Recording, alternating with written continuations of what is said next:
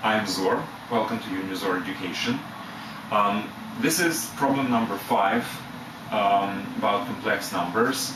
And the problem actually is, it's kind of an arithmetic exercise if you wish.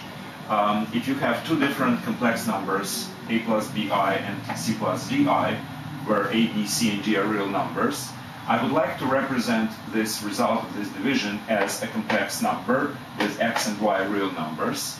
And the question is, how can we do it? Alright, well, let's just do it together. I never tried, quite frankly, to do anything like this, but let's think about how can we do it.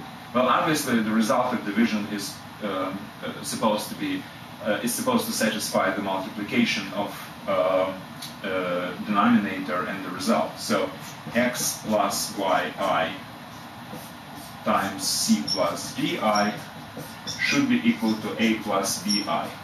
When we are saying that this should be equal, it means real part of this should be equal to a, and the coefficient in imaginary part should be equal to b. Well, let's just open these parentheses and see what happens. First of all, the real part will be x times c, and yi times di would be y times g times I squared, and I squared is minus 1, so it's minus yg. And that would be my real part of the result of this multiplication. Now, imaginary part would be coefficient in with I will be c times I. C times y. C times y. And x times d. And that will be e, equal to a plus bi. Okay, so we have a real number should be equal to real number. And this real number, the coefficient with I, should be equal to b. So basically we have a system of two linear equations with two different unknown variables x and y. So let's just write it down as such, and we will see what happens. So xc minus yd should be equal to a, and xd plus yc is equal to b. I have changed the order of these two variables just to have x and y immediately one after another. Okay, how can we solve this equation in the simplest way? Well, with linear equations it's quite simple. Let's say you multiply this by c and this by g and add them up. What happens? So this would be multiplied by c, this would be multiplied by g, and then we will add them up together.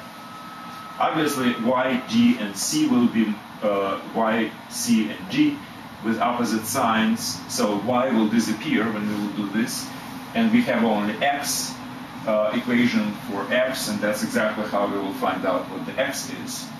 So, if we multiply it by c, it would be x times c squared, and this multiplied by g would be x times d squared. And that's equal to AC plus BG. AC, BG.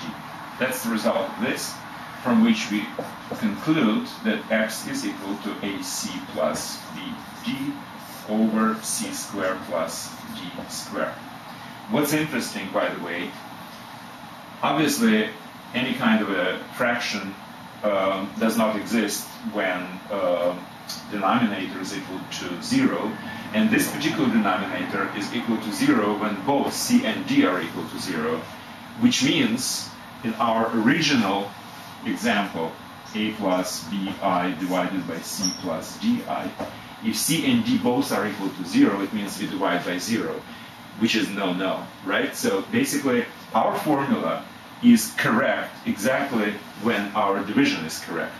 So if neither, if c squared plus d squared is not equal to 0, it means that both together are not at the same time equal to 0. And that means that the denominator is not 0. So that's quite fine. Alright, so having done that, let's just change it slightly and get rid of x from the same two equations. How can we get rid of x? Well, the same way actually. We multiply this by d and multiply this by c. So this will be xcd and this will be xgc, which is the same. And then we will subtract one from another. Let's say from the second, we subtract the first one. So x disappears, and we will have here y c squared.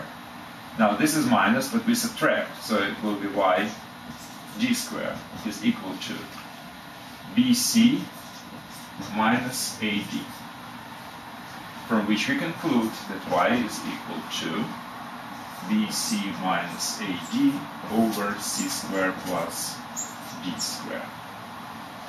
And again, notice that in the denominator we also have exactly the same thing, c squared plus d squared, which means it's correct whenever we divide by something which is not equal to 0.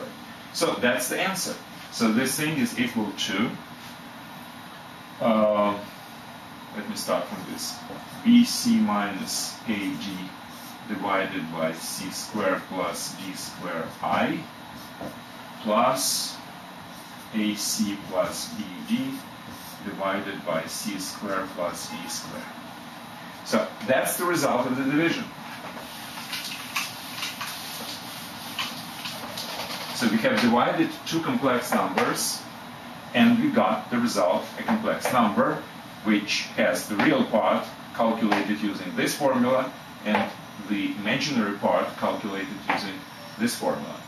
That's the answer. And again, what's very important is that both left and right part are valid when one of the c or d not equal to 0. If both are 0, this is invalid, and all these are invalid.